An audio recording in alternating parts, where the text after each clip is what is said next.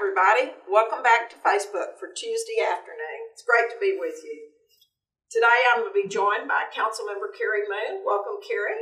And by Councilwoman Ann Zeta, who's with us on Zoom. Welcome, Ann. Good afternoon. Thank you.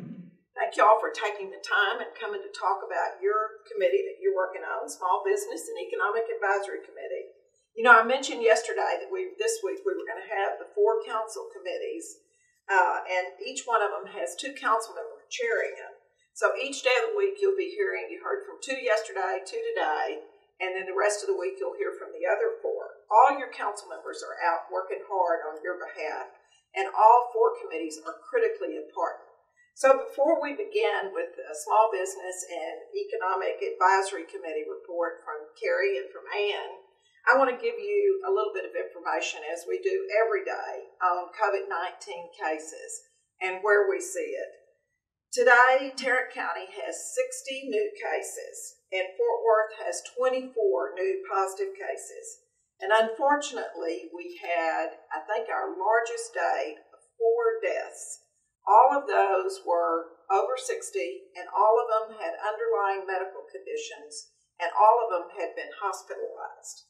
Breaks my heart to report those deaths. This just doesn't get any easier for any of us. But, you know, for your loved ones, for friends, we're so sorry for the loss. For all of you, it's even more important than ever that you stay home, that you practice social distancing, and that you go by the rules here. We will flatten the curve on this virus, and we will overcome it. There are a good many things that are visible behind the scenes, and nowadays Zoom's meetings, as Ann is, I wish I owned stock in Zoom. Yeah, right. It'd be great. But council members really are working hard, and this particular committee is critical as we talk about how this impacts business and what it might be. Carrie, you've been a small businessman, an entrepreneur for a long time, as I was before I got in the political arena. So why don't you tell your viewers a little bit about the overview of this committee and the work you've got going on? Sure. Thank you, Mayor. So our Economic and Business Advisory Committee consists of about 25 local business owners, executives, chamber presidents, and people that just care about Fort Worth and the impact of the coronavirus in our post-business economy. For me, I have segmented the business advisory into 3 phases. And the current phase is right now helping our businesses get through this unprecedented time. The city webpage is a good consolidated resource for our businesses to reference that identifies the programs coming from the federal level, the state level, and private dollars. You can find that at fortworthtexas.gov, and Fort Worth and Texas are both spelled out. And then there's at the top of the page, there's a COVID-19 button to click on, and then under Business Resources, you can click on that and get to a good consolidated list of resources available to our small businesses. At some point, what I will encourage you to do, we all know that businesses have applied for those loans. There are a few banks that have funded those loans. The majority of the banks we've spoken to are saying that their funding should come next week from the SBA. I want to encourage everyone to apply for all loans available to you, everyone being the business owners. A good resource for you in those applications is your banker, your CPA, a chamber of commerce. You're welcome to email me at carrie.moon@forwardtexas.gov. But I want to encourage you to apply for those programs because they are available to help you during this time. At some point, Mayor, our next phase will be to open for business. We currently have substantial community spread, and so we have to find a fine balance between economic activity and individual behavior to survive in this current economy. Our last phase will be, how does our economy in Fort Worth look like post-COVID-19? And Fort Worth was a great place to do business prior to COVID-19, and Fort Worth will be an even better place to do business after COVID. Now, we were in a great position as we went into this, and we will come out of this in a good position. It'll take a while, but we will get there. So Thank you, Carrie. And Carrie talked a little bit about phase one of this committee and what's been going on and laid out the other plans. You want to tell us a little bit about the efforts that you're working on and what you're seeing on this side of the committee? Yeah, I've been very much focused on that phase one component that Carrie mentioned. The economic impacts of this are going to be very substantial to our small businesses and our employees. So right now, we're very much focused on the immediate public health concerns that our community is facing. But in doing that, we're not waiting until we get past that to address the problems and concerns that our businesses are going to be facing. So it's important to note that our small businesses and our economic recovery advisory committee is made up of representatives from those very businesses that are going to be needing the assistance and support that we're working on providing. So they can give us input during this process about what they are needing or the assistance that they're going to be looking for so that we can directly address those needs and align our support to provide for those needs. But several organizations have been assisting our businesses during regular times, and those have been vital to the work of this committee. And those organizations are organizations like Near Southside Inc., Downtown Fort Worth Inc., the East Fort Worth Inc., and all of the chambers, as Carrie mentioned. In addition, Visit Fort Worth has been helping in a substantial way. And all of those organizations have been reaching out to the businesses in their sphere of influence, going above and beyond the support that they provide regularly during regular times to address the needs and concerns that those businesses are having during this incredibly difficult time. Each of these organizations have put together a list of businesses that remain open and helped them transition in ways to allow them to continue operating in some instances through these difficult times, and are also promoting ways in which we can support and access those services. But communication is really, really key. The city continues to push out information via all of our channels, email, social media, the internet, but we need to ensure that we're getting information out in all of the ways so that people can understand it, since a lot of the documentation that's being required of these businesses is very complex and can be difficult to get through. So a coordinated communication effort would be ideal, but there's a lot of sharing going on amongst all of the groups that are helping in this. The committee is working hard at putting together a simplified graphic to outline for companies and businesses where they can find the resources amongst all of the entities that are working very hard. And staff is working with Visit Fort Worth to complete and promote that document. So those are some of the specific efforts, but really those organizations that I mentioned have absolutely gone above and beyond anything that was ever in their job description to work on these efforts right now and answer questions and help us answer questions from those businesses. I think that's a great issue that you raised. Communication really is the key.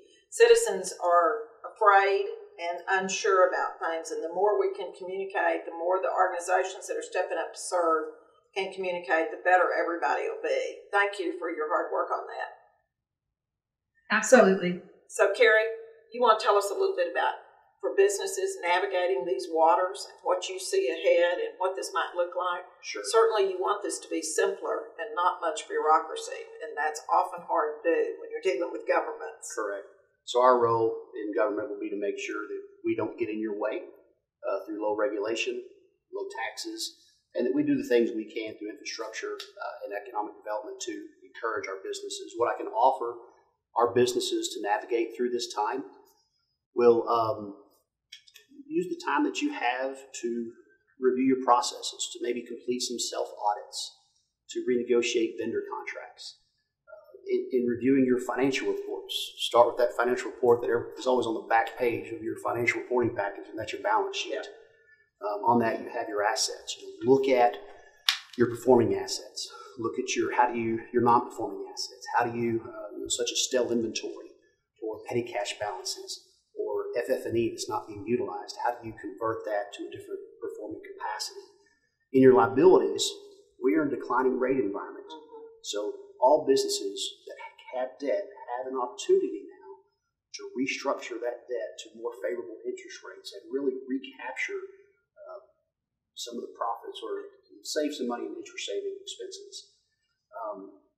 Lastly, we all have done expense forecast and revenue forecast prior to COVID-19. There's a good approach to budget cuts, which is LIFO. LIFO is a great inventory counting method, but it's also a great way to look at revenue cuts and adjusting revenue forecast and cutting expenses, and that is last in the budget, first out. So obviously there's a lot of hard conversations happening in every household, happening in every business, and at the city level as well. And so our job is to do what each of our business owners are doing and to look for ways to make it, to navigate this economic turmoil so that we all come out ahead and take advantage of the silver lining that we can. And it's just good business sense. You've got a small pause in your business now, so take time to look at your processes. Absolutely. For sure. And we are at the city, we're doing that also. If you're a small mom and pop operation and you need help, go to Fort Worth Business Assistance, what we call the BAC, at the James L. Gwynn Center, and you can get help there. Many people in very small businesses just don't have that accounting. So, Ann, I know you've been working too on the funding for this and how do businesses navigate through under this and what financial resources might be available there. You want to talk to our viewers a little bit about what you've done and what your committee's working on that side? Yeah, we have quite a few items that are listed on the website, and I'm going to rattle through a few of them here, but I want people to go to the city's website to get the full picture because there's no need to try to write everything down that we're saying in this little update. But applications for the Paycheck Protection Program, the PPP, went live on April 3rd. The Economic Disaster Loan Program website is up and running, and the SBA has begun to dispense some funds. The SBA, SCORE, and Tarrant County SBDC, which again, these are a lot of acronyms, but all of the details of this can be found on the city's website. They continue to conduct webinars and provide technical assistance to business owners looking to apply for help on these programs. And many of our committee members have indicated that they still have a lot of questions about the small business, what applying for these things. And so some of the guidelines have changed as they've been rolled out. And so there's still a lot of people asking questions, but we're working with the different entities to answer those questions and do some hand-holding with those businesses to help them through the process so that they're not facing this alone. Also, Facebook has announced a $100 million grant program for businesses in communities where they have a presence, and they have a presence here in Fort Worth. So city staff is working with our local Facebook representatives to provide more details on that program when it becomes available. And Tarrant County Workforce Solutions Job Now website is up and running, and it is connecting potential employees with companies that are hiring, because there are some companies out there that are hiring. The Miles Foundation is also working on a similar platform to connect employers that are looking to hire furloughed workers. And the Alliance Opportunity Center is working on job openings in the Alliance area of Fort Worth. A new program that's utilizing Shift Smart programs has a very catchy title on their website, which one must be careful when saying, but it is Get Shift Done. That website is also available on the city's website. They've begun offering job opportunities for those that are affected in the restaurant and hospitality industries, which have been especially hit hard in this. Spark Yard is also a website that has a resource page that can support and encourage entrepreneurial efforts. One of the things that came out of our committee discussions was that economic downturns can often be a good time for startup activities. And so the city has also begun to look at putting plans in place to increase those initiatives. And a subcommittee will be established to work on those efforts as well. That's all good stuff and a lot of it. And tell them again where they can find this information.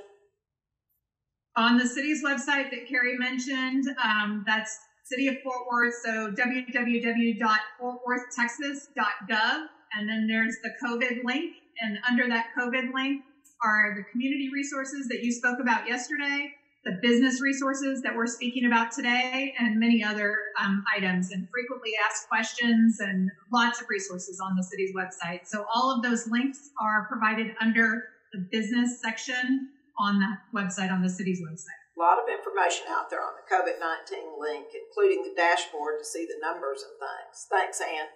Carrie, any closing comments? Sure. I would just say, obviously, we're in a fragile situation with both our public health and our economy. And there needs to be a balance between cooperation among individuals in the private sector so that we can get the economic activity we need. And Fort Worth will soon be open for business. We certainly want to open, but we want to do it safely. Absolutely. And Ann, any closing thoughts from you? I just want to reiterate again the efforts that have been undertaken by some of our partner organizations.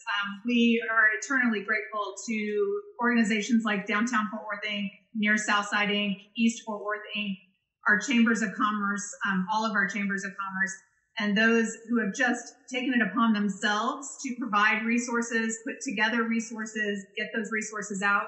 Daily, we're encouraging folks to support our local businesses and to remember to go back to the local businesses that are having to suspend operations during this present crisis. But those organizations have been doing the heavy lifting every day to support the businesses that they support in regular times. I've just been incredibly impressed with their dedication and passion for our city.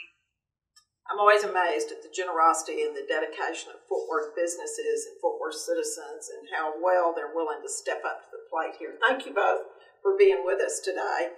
You all need to know Fort Worth has great council members, and all of them are working incredibly hard on your behalf. Contact them at their council offices or through the web.